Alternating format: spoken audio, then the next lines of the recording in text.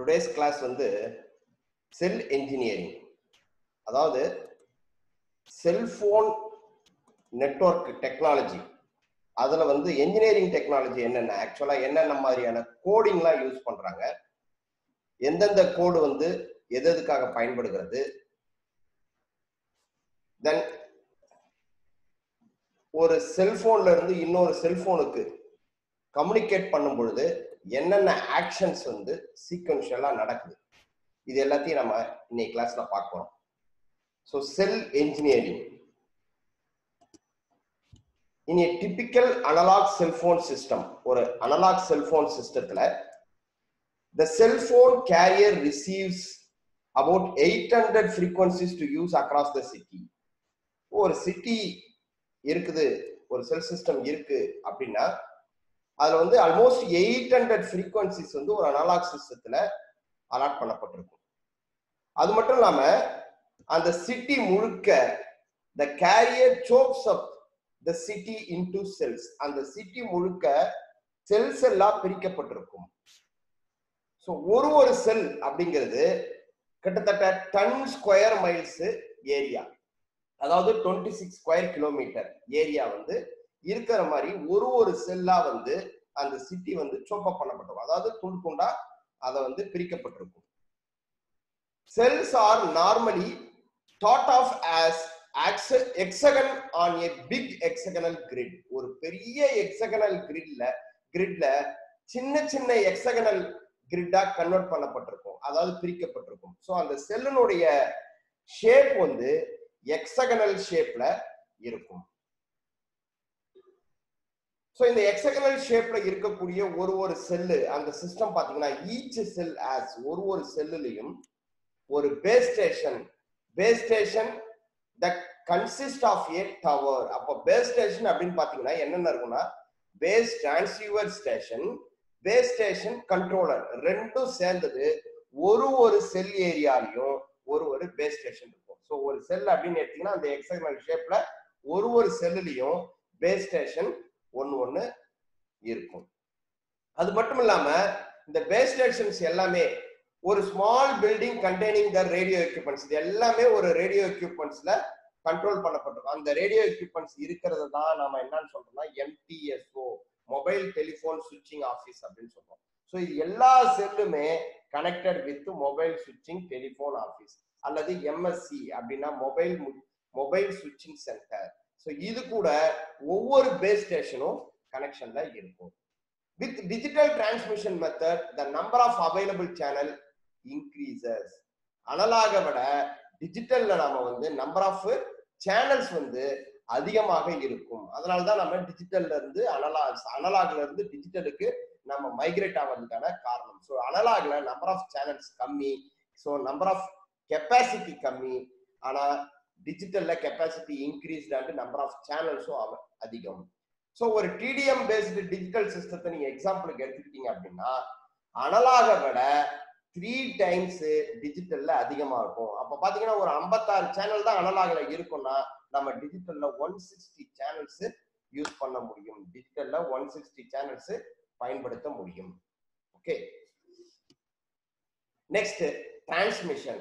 ஒரு டிரான்ஸ்மிஷன் அப்படின்னா அதாவது ஒரு மொபைல் யூனிட்ல இருந்து டிரான்ஸ்மிட் பண்ணுவோம், at the same time base ஸ்டேஷன்ல இருந்து மொபைல் யூனிட்டுக்கு டிரான்ஸ்மிஷன் பண்ணுவோம். ஸோ இந்த டிரான்ஸ்மிஷன் எல்லாமே பாத்தீங்கன்னா cell phones have low power transmitter. இதான் ரொம்ப முக்கியம், லோ பவர் டிரான்ஸ்மிட்டர். ஏன்னா டிரான்ஸ்மிஷன் பவர் அதிகமாகும் போது it will harm to society, it will harm to human being, it will harm to birds and all that. அதனால என்ன பண்றாங்கன்னா டிரான்ஸ்மிஷன் பவர் கம்மியா தான் பயன்படுத்துவாங்க. So low power transmission தான் யூஸ். அதே சமயம் the base station is also transmitting at low power.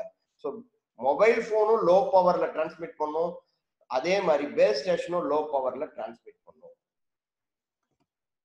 The power consumption of the cell phone which is normally battery operated is relatively low. நம்ம cellphone mobile phones எல்லாமே பாத்தீங்கன்னா ஒரு battery operator தான், அதனுடைய power consumption ரொம்ப கம்மியா தான் இருக்கும். அதனாலதான் ஒரு நல்ல மொபைல் போன் அப்படின்னாக்கா நமக்கு வந்து 1 or 2 days வந்து பேட்டரி வந்து நமக்கு பேட்டரி பவர் பேக் நிக்கிறதுக்கு காரணம். So low power means small batteries, and this is what has made handheld cellular phone, handheld cellular phones possible. So சின்ன மொபைல் போன்ல ஒரு சின்ன பேட்டரி ஆபரேட்டடா இருக்கிறதுனால தான் இதை வந்து நம்ம கேரி பண்ணிட்டு எங்க வேணா போக முடியுது. அதனால தான் இதனுடைய பவர் டிரான்ஸ்மிஷனும் லோவா இருக்கும். So then the cellular approach requires a large number of base stations in a city of any size. எவ்வளவு பெரிய சிட்டியா இருந்தாலும் பாத்தீங்கன்னா நம்பர் ஆஃப் பேஸ் ஸ்டேஷன்ஸ் வந்து அதிகமா போயிட்டே இருக்கும். ஸோ மக்கள் தொகை அதிகமாக அதிகமாக ஒரு வில்லேஜ் எடுத்தீங்கன்னு வச்சுக்கோங்களேன், கம்மியான செல் ஸ்டேஷன்ஸ் தான் இருக்கும். அதே வந்து ஒரு ஸ்மால் சிட்டி அப்படின்னாக்கா இந்த பேஸ் ஸ்டேஷன்ஸ் அந்த எக்ஸகனல் அந்த செல்லுடைய ஸ்கொயர் கிலோமீட்டர் சைஸ் வந்து கம்மியா இருக்கும். இன்னும் மெட்ரோபாலிட்டன் இதெல்லாம் போகும்போது செல்லுடைய டென்சிட்டி அதிகமா இருக்கும். ஸோ நம்பர் ஆஃப் ஒரு செல்லுலையும் ஒரு பேஸ் ஸ்டேஷன்ஸ் இருக்கிறதுனால இந்த செல் இன்ஜினியரிங்ல நம்பர் ஆஃப் பேஸ் ஸ்டேஷன்ஸ் வந்து மிக மிக அதிகம். ஸோ இவ்வளோ அதிகமா இருந்தா கூட typically large cities of hundreds of towers, நிறைய நூற்றுக்கணக்கான டவர்ஸ் இருக்கும். ஆனாலும் but because so many people are using cell phones, cost remains low power user. இப்போ அதிகப்படியான மக்கள் வந்து இந்த செல்போனை பயன்படுத்துறதுனால இதனுடைய காசு வந்து நமக்கு கம்மியான முறையில கொடுக்க முடியுது. இப்போ இவ்வளவு பேஸ் ஸ்டேஷன்ஸ் பயன்படுத்தும் போது ஆட்டோமேட்டிக்கா என்ன ஆகும், செல் சர்வீஸ் காஸ்ட் வந்து அதிகமாயிடும். ஆனா இருந்தாலும் நம்ம லோ காஸ்ட்ல செல் சர்வீஸ் பண்றதுக்கு ரீசன் என்னன்னா நம்பர் ஆஃப் யூசர்ஸ் அதிகம். ஸோ டிமாண்ட் அதிகமா இருக்கும் பொழுது பெரிய இன்வெஸ்ட்மெண்ட்ல கம்மியான காஸ்ட்ல எல்லாருக்கும் தர முடியுது. So each carrier in each city runs one central office called mobile telephone சுவிட்சிங் ஆஃபீஸ், MTSO. ஸோ ஒவ்வொரு சிட்டிலையும் பாத்தீங்கன்னா ஒரு MTSO இருக்கும். இந்த MTSO தான் எல்லா பேஸ் ஸ்டேஷன்ஸையும் கண்ட்ரோல் பண்ணிட்டு இருக்கோம். ஸோ பேஸ் ஸ்டேஷன் வழியா மொபைல் போன்ஸ் கனெக்ட் ஆகும். So the office handles all of the phone connections to the normal land based telephone system. ஒரு நார்மலா land based டெலிஃபோன் கனெக்ஷன்ஸ் எப்படி இருக்குமோ அதே மாதிரி தான் இதுல ஒயர்லெஸ்ல எல்லா மொபைல் போனும் இந்த MTSO கூட கனெக்ட் ஆயிருக்கும். இந்த MTSO controls all of the base station in the region. இந்த ரீஜன் அந்த ஒரு MTSO கண்ட்ரோல்ல இருக்கக்கூடிய எல்லா பேஸ் ஸ்டேஷனும் இந்த MTSO வந்து கண்ட்ரோல் பண்ணும். ஸோ செல்போன் கோட்ஸ் என்னென்ன மாதிரியான கோடிங் சிஸ்டம்லாம் வந்து செல்போன்ல பயன்படுத்தப்படுகிறது அப்படின்னு நம்ம பார்ப்போம். All cell phones have special code associated with them. ஒவ்வொரு செல்போன் சிஸ்டமும் நீங்க வரும்பொழுது ஸ்பெஷலா நிறைய கோட்ஸ் வந்து அது கூடவே சேர்ந்து வரும். These codes are used to identify the phone owner, service provider. இதெல்லாம் எதுக்காகனா இந்த எந்த போனுன்னு கண்டுபிடிக்கிறதுக்காக, அல்லது இந்த போன் யாருடைய போனுன்னு கண்டுபிடிக்கிறதுக்காக, அல்லது இந்த போனுக்கான நெட்வொர்க் கனெக்ஷனை கொடுக்கக்கூடிய சர்வீஸ் ப்ரொவைடர் யாரு, இது எல்லாத்தையும் தெரிஞ்சுக்கிறதுக்காக நிறைய கோடிங் சிஸ்டம்ஸ் பயன்படுத்துறாங்க. ஸோ சில கோடிங் சிஸ்டத்தை நாம பார்ப்போம். Electronic serial number ESN. இது என்னன்னா ஒரு 32 bit number programmed into the phone when it is manufactured. ஒவ்வொரு மேனுஃபேக்சரரும் மேனுஃபேக்சர் பண்ணும் பொழுதே ஒரு மொபைலுக்கு ஒரு சீரியல் நம்பர் அதிலேயே கொடுத்துருவாங்க. ஸோ இந்த serial number is permanent number, இது மேனுஃபேக்சரர் கொடுக்கிறது. தென் மொபைல் ஐடென்டிஃபிகேஷன் நம்பர் MIN, இது ஒரு 10 digit number. Mobile identification number வந்து ஒரு 10 டிஜிட். இதுதான் நம்மளுடைய போன் நம்பர். நம்ம போனுக்குன்னு மொபைல் போன் நம்பர் கொடுக்குறோம் இல்லையா, அந்த மொபைல் போன் நம்பர் வேற எதுவும் இல்லை, இந்த MIN நம்பர் தான். ஸோ ESN வந்து மொபைல் போன் மேனுஃபேக்சரர் கொடுக்கிறது. இந்த MIN நம்பர் வந்து சர்வீஸ் ப்ரொவைடர் நம்ம எந்த சர்வீஸ் கனெக்ஷன் வாங்குறோமோ அப்போ நமக்கு இந்த MIN நம்பர் ப்ரோக்ராம் பண்ணி கொடுக்கப்படும். அதே மாதிரி SID நம்பர் ஒன்று இருக்கு, சிஸ்டம் ஐடென்டிஃபிகேஷன் கோட். இது ஒரு 15 digit number. It is assigned to each carrier. ஒவ்வொரு கேரியருக்கும் இந்த நம்பர் கொடுக்கப்படும். யாரால கொடுக்கப்படும் அப்படின்னு பாத்தீங்கன்னா FCC-யால கொடுக்கப்படும், ஃபெடரல் கம்யூனிகேஷன் கேரியர் அவங்களால கொடுக்கப்படும். இந்த நம்பர் எதுக்காகனா ஒவ்வொரு மொபைல் போன் யூசருடைய ஹோம் சிஸ்டம் என்ன, அவங்க ரோமிங் இருக்காங்களா, அவங்களுடைய ரோமிங் ஸ்டேட்டஸ் என்ன, இது எல்லாத்தையும் இதுதான் டிசைட் பண்ணும். எதுக்காகனா இவங்களுக்கான பில்லிங் எல்லாம் இந்த SID வச்சுதான் நடக்கும். ஸோ எவ்வளவு காசு இவங்க பில்லிங் பண்றது எல்லாமே இந்த SID நம்பரை வச்சுதான் நடக்கும். இதுல நீங்க 3 நம்பர் பார்த்தோம் இல்லையா. ESN நம்பர் அப்படிங்கிறது பாத்தீங்கன்னா ஒரு permanent part of phone. ESN number வந்து பெர்மனண்டா அந்த போன்ல பிக்ஸ்டு. மேனுஃபேக்சரிங் பண்ணும்போது அந்த போனுக்கு வந்து பெர்மனண்டா ஒரு ESN நம்பர் கொடுத்தாச்சு, அது பெர்மனண்டா இருக்கும். பட் இந்த MIN நம்பரும் SID வந்து போன் ப்ரொவைடர் சர்வீஸ் ப்ரொவைடரால ப்ரோக்ராம் பண்ணப்படும். ஸோ நீங்க போனை பர்ச்சேஸ் பண்ண பிறகு நீங்க என்ன சர்வீஸ் பிளான் வச்சிருக்கீங்களோ அதுக்கு தகுந்த மாதிரி உங்க போன்ல இந்த MIN SID நம்பர் வந்து ப்ரோக்ராம் செய்யப்படும். இது சர்வீஸ் ப்ரொவைடரால செய்யப்படும். இது டெம்பரவரி. நம்ம வேற ஒரு சர்வீஸ் ப்ரொவைடர்கிட்ட போகும்பொழுது இந்த நம்பரை மாத்தணும்னா மாத்திக்க முடியும். பட் ESN நம்பர் வந்து ஒரு permanent number. International mobile equipment identity IMEI number. It is a very important ஒரு கோடிங் சிஸ்டம். IMEI நம்பர் அப்படின்னுவாங்க. இது வந்து ஒரு 14 டிஜிட் நம்பரா ஒவ்வொரு சிங்கிள் மொபைல் போனுக்கும் இருக்கும். சில மேனுஃபேக்சரர் வந்து 15 அல்லது 17 நம்பர் டிஜிட் கூட கொடுக்குறாங்க. ஸோ இதுதான் வந்து பேட்டரியை நீங்க கைட்ட பிறகு பேட்டரிக்கு பின்னாடி பேட்டரியை எடுத்த பிறகு உள்ள பாத்தீங்கன்னா இந்த MIN நம்பர் IMEI நம்பர் வந்து இருக்கும். இது வெரி இம்பார்ட்டன்ட் நம்பர். நல்லா ஞாபகம் வச்சுக்கோங்க. ஒரு சீரியல் நம்பருக்கும் IMEI நம்பருக்கும் உள்ள வித்தியாசம் என்னன்னு பாத்தீங்கன்னா, ஒரு 2 சிம் மொபைல் நம்பர் வாங்குறீங்க, டியூவல் சிம் மொபைல் நம்பர் வாங்கிட்டீங்கன்னு வச்சுக்கோங்களேன். அந்த மொபைல் நம்பருக்கு ஒரு சீரியல் நம்பர் தான் இருக்கும். ஆனா ஒவ்வொரு சிம்முக்கும் ஒரு IMEI நம்பர் இருக்கும். இப்போ டியூவல் சிம் மொபைல் நம்பர் வாங்கினீங்கன்னா சிம் 1க்கு ஒரு IMEI நம்பர் இருக்கும், சிம் 2க்கு ஒரு IMEI நம்பர் இருக்கும். ஆனா சீரியல் நம்பர் ஒரு மொபைல் போனுக்கு ஒன்று தான். So without IMEI number, if cell phone is not provided with the IMEI number, then it will not be able to communicate with any cell phone situated in another country. வேற ஒரு கண்ட்ரியில இருக்கக்கூடிய எந்த mobile போனையும் உங்களால IMEI number இல்லாம பேசவே முடியாது. So IMEI number வந்து ஒரு very important identity of A mobile phone. So IMEI number எதுக்காக பயன்படுகிறது அப்படின்னு நீங்க பாத்தீங்கன்னா, the IMEI use of IMEI number என்னென்ன அப்படின்னு பாத்தீங்கன்னா, first it is used to block a lost phone. ஒரு போன் தொலைஞ்சு போச்சுன்னு வச்சுக்கோங்களேன், இந்த IMEI நம்பரை வச்சு நாம என்ன பண்ண முடியும், அந்த மொபைல் போனை பிளாக் பண்ண முடியும். அது தெஃப்ட் ஆயிடுச்சுன்னா அதை எடுத்துட்டு போனா மனிதர்கள் அதை எடுத்துட்டு போனவங்க அதை பயன்படுத்தாத அளவுக்கு நாம அந்த மொபைல் போனை பிளாக் பண்ணவே முடியும். ஸோ தென் இன்னொன்று IMEI நம்பரை வச்சு நாம இந்த நம்பர் எந்த லொகேஷன்ல இருக்குது, இந்த மொபைல் போன் எந்த லொகேஷன்ல இருக்குதுன்னு we can track. நாம வந்து அதை ட்ரேஸ் பண்ண முடியும், ட்ராக் பண்ண முடியும், எந்த ஏரியால இருக்காங்கன்னு நாம வந்து பார்க்க முடியும். ஸோ இன்னொன்னு, இந்த IMEI நம்பரை வச்சு இந்த மொபைல் போன் என்ன மாடல் அப்படின்னு நம்ம கண்டுபிடிச்சிட முடியும், இந்த மொபைல் போன் மேனுஃபேக்சரர் யார் அப்படிங்கிறதையும் கண்டுபிடிச்சிட முடியும். ஸோ IMEI நம்பர் வந்து வெரி இம்பார்ட்டன்ட். ஒரு சாம்பிள் கொடுத்துக்கிறேன் பாருங்க. இது சீரியல் நம்பர். ஒரு டியூவல் சிம் போன்ல IMEI 1 IMEI 2 ரெண்டு கொடுத்துருக்காங்க. ஸோ ஒரு டியூவல் சிம்மா இருந்தா 2 IMEI நம்பர் இருக்கும், ஆனா சீரியல் நம்பர் 1 தான் இருக்கும். ஓகே, ஸோ இதுதான் IMEI நம்பருடைய இம்பார்ட்டன்ஸ். ரைட். இப்போ நாம வந்து MIN நம்பர்னா என்னன்னு பார்த்தோம், ESN நம்பர்னா என்னன்னு பார்த்தோம், SID நம்பர் பார்த்தோம், IMEI நம்பர் பார்த்தோம். இந்த கோடிங் சிஸ்டம்லாம் எதுக்காக, இதெல்லாம் என்னென்ன எந்தெந்த விதத்துல பயன்படுகிறது அப்படின்னு நம்ம பார்த்தோம்.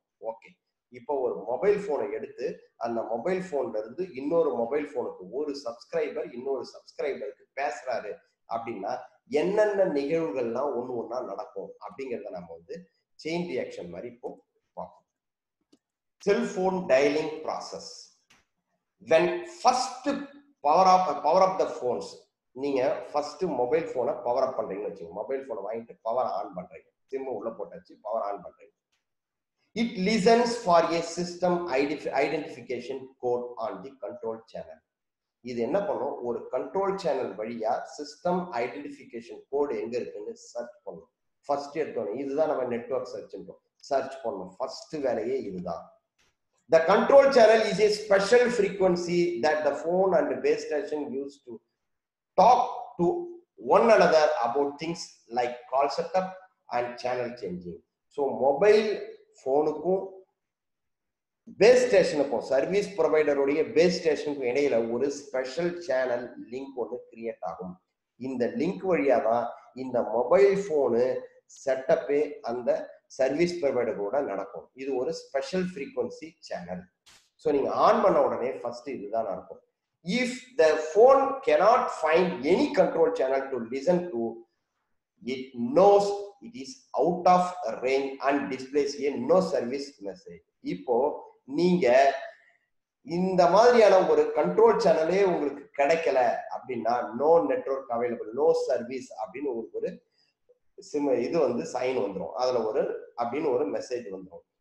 அப்படின்னா என்ன அர்த்தம்னா, நீங்க வச்சிருக்கக்கூடிய அந்த சிம்னுடைய கவரேஜ் ஏரியால நீங்க இல்ல அப்படின்னு புரிஞ்சுக்கலாம்.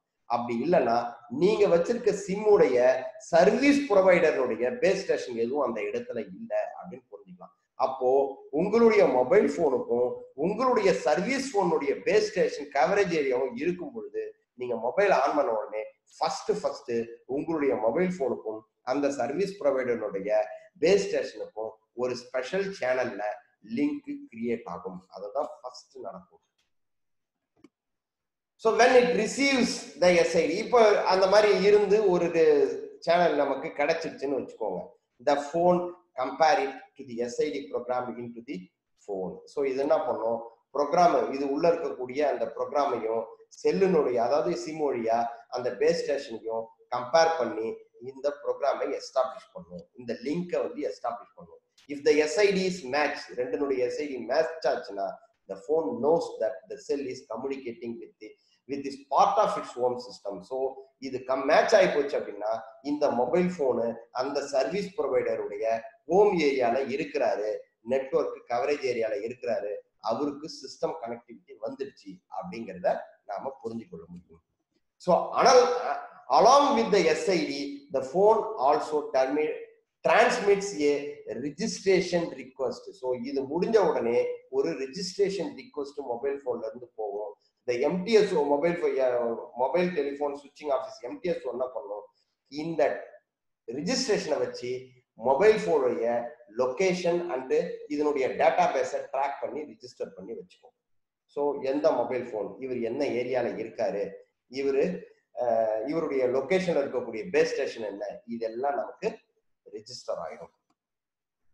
ஸோ தென் அதுக்கப்புறம் என்ன ஆகும், by this way MTSO knows which cell you are in when it wants to ring your phone. நீங்க எப்போ வந்து உங்ககிட்ட ரிங் வந்தாலும் நீங்க எந்த செல் ஏரியால இருக்கிறீங்க அப்படிங்கிறத இந்த MTSO இந்த ரெஜிஸ்ட்ரேஷன் வச்சுதான் தெளிவா புரிஞ்சுக்கும். ஸோ உங்களுக்கு எப்போ கால் வந்தாலும் அந்த காலை உங்களுக்கு அனுப்புறதுக்கு முன்னாடி நீங்க எந்த செல் ஏரியால இருக்கிறீங்கன்றத இந்த MTSO தெரிஞ்சு அந்த ஏரியாவுக்கு காலை டைவர்ட் பண்ணும். So MTSO gets the call and it tries to find you. இப்போ MTSOக்கு உங்களுக்கு ஒரு கால் வந்துருச்சுன்னு வச்சுங்க.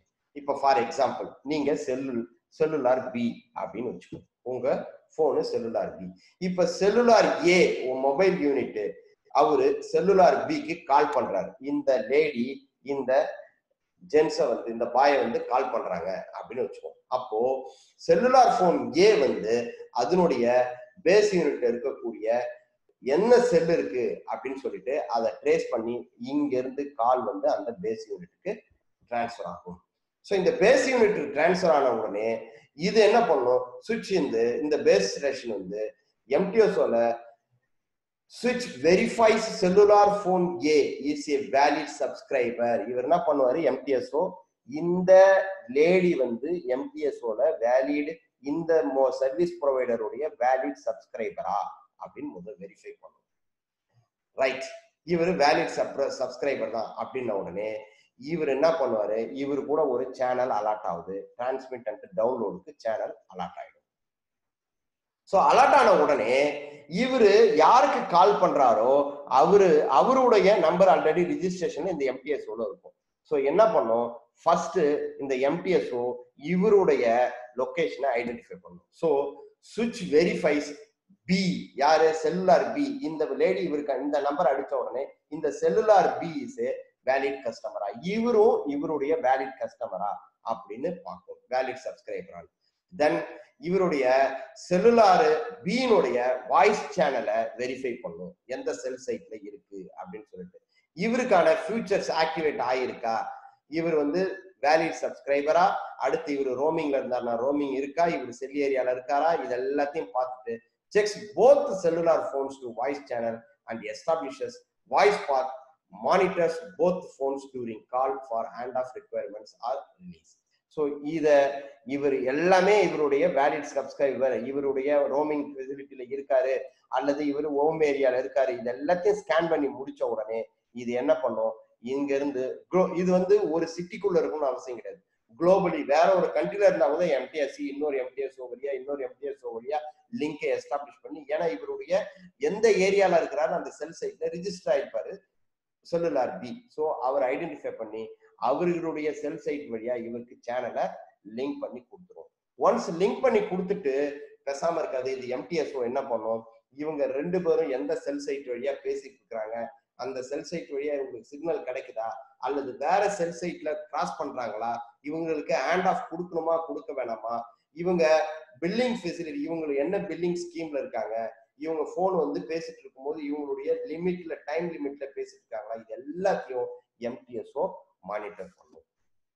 So it looks MTSO looks in its data to see which cell you are. நீங்க எந்த செல்ல இருக்கீங்க இது எல்லாத்தையும் தெரிஞ்சுதான் இத வந்து உங்களுக்கு லிங்க் பண்ணும். So the MTSO picks a frequency pair that your phone will use it in that cell to take a call. So இந்த செல் வழியா நீங்க உங்களுக்கு காலை பிக்கப் பண்றதுக்கு MTSO allow பண்ணும். So once it allows என்ன ஆகுனா the MTSO communicates with your phone. உங்களுடைய போனுக்கு கம்யூனிகேட் பண்ணும் over the control channel to tell it which frequency to use. So ஒரு கண்ட்ரோல் சேனல் வழியா உங்க செல்ல லிங்க் பண்ணிட்டு நீங்க எந்த ஃப்ரீக்வன்சியில நீங்களும் சப்ஸ்கிரைபர் ஏவும் சப்ஸ்கிரைபர் பியும் பேச போறீங்க அப்படின்றத டிசைட் பண்ணிடும். Once your phone and tower சுவிட்ச் ஆன் ரெண்டுமே லிங்க் ஆயிடுச்சு அப்படின்னா உங்களுக்கு அந்த ஃப்ரீக்வன்சி டவுன் லிங்க்கு ஒரு ஃப்ரீக்வன்சி அப் லிங்க்கு ஒரு ஃப்ரீக்வன்சி. ஸோ ஒரு சேனல் வந்து சப்ஸ்கிரைபர் காலருக்கும் சப்ஸ்கிரைபர் லிசனருக்கும் கனெக்ட் ஆயிடும். So you are talking by டூ-வே radio to a friend. அப்ப என்ன பண்ண முடியும், இது ஒன்ஸ் கனெக்ட் ஆன உடனே நீங்களும் அவங்களும் அந்த சப்ஸ்கிரைபர் ஏவும் சப்ஸ்கிரைபர் பியும் ஆஸ் ஏ ஃப்ரெண்டா ரெண்டு பேரும் கண்டினியூஸா டியூப்ளெக்ஸ் மெத்தட், அதாவது ஃபுல்லி டியூப்ளெக்ஸ் மெத்தட்ல நீங்க பேச முடியும். அதாவது ரெண்டு பேருமே இன்டராக்ட் பண்ணிக்க முடியும், கம்யூனிகேஷன் எஸ்டாப்ளிஷ் ஆகும். As you move towards the edge of your cell's base station notes that your signal strength is diminishing. இப்போ MTSO உங்க ரெண்டு பேரையும் வாட்ச் பண்ணிக்கிட்டே இருக்கும், எந்த நீங்க பேஸ் ஸ்டேஷன் வழியா பேசிட்டு இருக்கீங்கன்னு பார்த்துட்டே இருக்கும். இன்கேஸ் இப்போ செல் பி நீங்க வந்து மூவ் ஆகிட்டே பேசிட்டு இருக்கீங்க, கார்ல போயிட்டே இருக்கீங்க அப்படின்னா ஒரு செல் சைட் வழியா உங்களுக்கு கனெக்ஷனை எஸ்டாப்ளிஷ் பண்ணிருக்கோம். நீங்க மூவ் ஆகிட்டு போயிட்டே இருக்கும் பொழுது உங்களுடைய எந்த செல் சைட் வழியா பேசிட்டு இருக்கீங்களோ அந்த செல் சைட்னுடைய சிக்னல் கொஞ்சம் கொஞ்சமா டிமினிஷிங் ஆகிட்டு இருக்கும், குறைஞ்சிக்கிட்டே இருக்கும். அப்ப என்ன பண்ணும்னா நீங்க மூவிங்ல இருக்கும் பொழுது the signal strength of base station in the cell you are moving is increasing. எந்த செல் சைட் நோக்கி போயிட்டு இருக்கீங்களோ அந்த செல் சைட்னுடைய சிக்னல் இன்க்ரீஸ் ஆயிட்டு இருக்கும். எந்த செல் சைட்ல இருந்து நீங்க விலகி போயிட்டு இருக்கீங்களோ அந்த செல் சைட்னுடைய சிக்னல் ஸ்ட்ரென்த் குறையும். அப்ப இது நடக்கும் பொழுது இது அதாவது லோ ஸ்ட்ரென்த் இருக்கக்கூடிய செல் சைட்ல இருந்து லார்ஜ் ஸ்ட்ரென்த் அதாவது அதிக ஸ்ட்ரென்த் இருக்கக்கூடிய செல் சைட்டுக்கு உங்களுடைய மொபைல் போனுடைய கனெக்ஷன் சேனல் லிங்க் வந்து டிரான்ஸ்மிட் ஆகும். So the two base stations coordinate with each other through the MTSO and at same points your phone gets a signal on the control channel telling it to change frequency. அப்ப மாறும் பொழுது இது என்ன பண்ணும், உங்களுடைய strength உங்களுடைய signal strength வந்து நீங்க ப்ரீவியஸா இருந்த பேஸ் ஸ்டேஷன்ல குறைஞ்சி இன்னொரு பேஸ் ஸ்டேஷனுக்கு உங்களுடைய ஃப்ரீக்வன்சி ஷிஃப்ட் ஆக போகுது அப்படிங்கிற இன்ஃபர்மேஷன் வந்த உடனே ஹேண்ட் ஆஃப் நடக்கும். So hand of ஸ்விட்சஸ் your phone to new செல். அப்போ பழைய செல்லுல இருந்து அந்த செல் சைட்ல இருந்து புதிய செல் சைட்டுக்கு உங்களுக்கு கனெக்ஷன்ஸ் வந்து எஸ்டாப்ளிஷ் ஆயிடும். இதை MTSO மானிட்டர் பண்ணிக்கிட்டே இருக்கும். So still connection is establishing connected cellular ஒன்னும் செல்லுலார் பி அதாவது A and B யும் கனெக்ஷன்ல பேசிக்கிட்டே தான் இருப்பாங்க. ஆனா இந்த மானிட்டரிங் சிஸ்டம் நடந்துகிட்டே இருக்கும். So subscriber management and billing இது எல்லாத்தையும் இந்த MTSOல இருக்கக்கூடிய நெட்வொர்க் மேனேஜ்மெண்ட் வழியா இது என்ன சப்ஸ்கிரைபர், இவர் ரோமிங்ல இருக்காரா, இவருடைய ஃபெசிலிட்டி என்ன, எவ்வளவு நேரம் பேசிட்டு இருக்காரு, இவருக்கு டாக் டைம் எவ்வளோ, எல்லாத்தையும் பார்த்து அனலைஸ் பண்ணி இவருக்கான பில்லிங் ப்ராசஸ் நடந்துகிட்டே இருக்கும். ஸோ இதுதான் ஒரு செல்போனுடைய டயலிங் ப்ராசஸ். Okay right. நாம இப்போ டேட்டா எஸ்டாப்ளிஷ் பண்றோம்னு வச்சுக்கோங்க. ஒரு கம்ப்யூட்டரும் டேட்டா எஸ்டாப்ளிஷ் பண்ணும் பொழுது அந்தந்த கம்ப்யூட்டருக்கு ஒரு IP அட்ரஸ் இருக்கும், இன்டர்நெட் புரோட்டோகால் அட்ரஸ் இருக்கும். ஸோ இந்த இன்டர்நெட் புரோட்டோகால் வழியா தான் ஒரு கம்ப்யூட்டரும் ஒரு அந்த நெட்வொர்க் வழியா கம்யூனிகேட் பண்ண முடியும். ஸோ இதுதான் இதுதான் ஐடென்டிஃபிகேஷன் மிக மிக முக்கியம். அதே மாதிரி இந்த ஒயர்லெஸ் எல்லா ஒயர்லெஸ் மொபைல் சிஸ்டத்துக்கும் ஒரு புரோட்டோகால் இருக்கு. அதுதான் ஒயர்லெஸ் ஆக்சஸ் புரோட்டோகால், WAP. இந்த wireless access protocol is an application environment and set of communication protocol for wireless devices designed to enable manufacturer, vendor and technology independent access to the internet and advanced telephony services.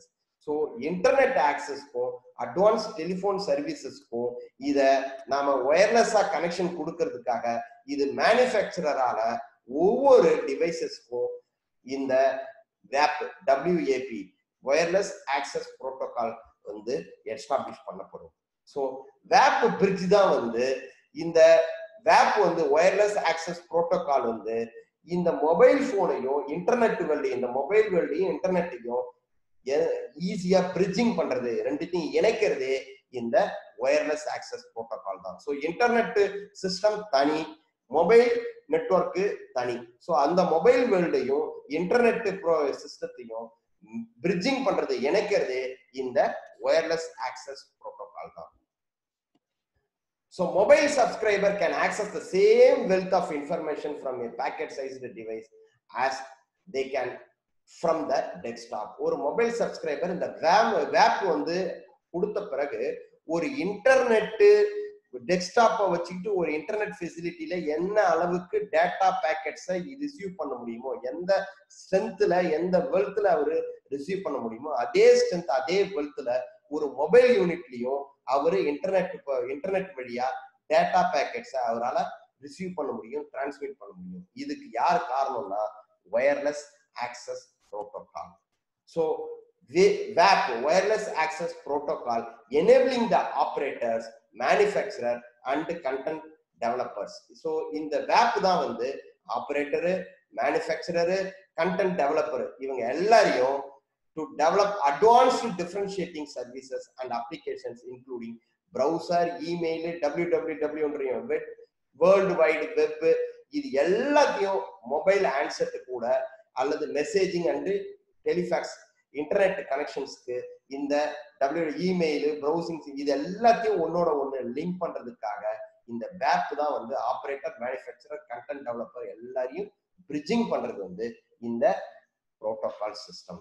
So இந்த protocol சிஸ்டத்துல தான் நாம வந்து டோட்டலா mobile phone வந்து internet world கூட connect ஆகும். So ஒரு மொபைல் யூனிட் வச்சிங்கன்னா நம்ம இந்த MSC வழியா டைரக்டா நம்ம பேசிட்டு இருக்கோம். இதுக்கான WAP கேட்வே வழியா, அதாவது இந்த WAP சர்வீசஸ் இன்டர்நெட் சர்வீசஸ்க்கு இந்த WAP வழியா தான் நம்ம இன்டர்நெட் சர்வீசஸை நம்ம கனெக்ட் பண்ண முடியும். ஸோ இந்த இன்டர்நெட் சிஸ்டத்தை மொபைல் சிஸ்டத்துக்கு கூட பிரிட்ஜிங் பண்றது த்ரூ MSC இந்த wireless access protocol. Okay, so இதுதான் வெரி வெரி இம்பார்ட்டன்ட். ஸோ நாம வந்து இன்னைய கிளாஸ்ல என்ன பார்த்துருக்கோம் அப்படின்னு பார்த்தீங்கன்னா, ஒரு மொபைல் ஃபோன் அப்படின்னு எடுத்தோம்னா அதுல என்னென்ன மாதிரியான கோடிங் சிஸ்டம்ஸ் இருக்கு, எந்தெந்த கோடிங் சிஸ்டம் எது எதுக்காக பயன்படுத்துறோம், தென் அந்த கோடிங் சிஸ்டம்லாம் எப்படி எஸ்டாப்ளிஷ் ஆகுது, கோடிங் சிஸ்டம் பண்றதுனால யூசஸ் என்ன, தென் ஒரு மொபைல் போன் சப்ஸ்கிரைபர் இன்னொரு மொபைல் போன் சப்ஸ்கிரைபர்கிட்ட பேசும் பொழுது அந்த கனெக்ஷன் வந்து எப்படி செல்லுலார் ஏல இருந்து செல்லுலார் பி, அதாவது ஒரு சப்ஸ்கிரைபருக்கு இருந்து இன்னொரு சப்ஸ்கிரைபருக்கு கனெக்ஷன் எப்படி எஸ்டாப்ளிஷ் ஆகுது, இதுக்கிடையில என்னென்ன மாதிரியான என்ஜினியரிங் ப்ராசஸ் நடக்குது அப்படிங்கிறத பார்த்தோம். தென் WAPனா என்ன, ஒயர்லெஸ் ஆக்சஸ் புரோட்டோகால்னா என்ன, அது எதுக்காக, அது எப்படி நம்மள இன்டர்நெட் வேர்ல்டு கூட கனெக்ட் பண்ணுது, இது எல்லாத்தையும் இன்னைக்கு கிளாஸ்ல நம்ம பார்த்துருக்கோம். Okay, thank you.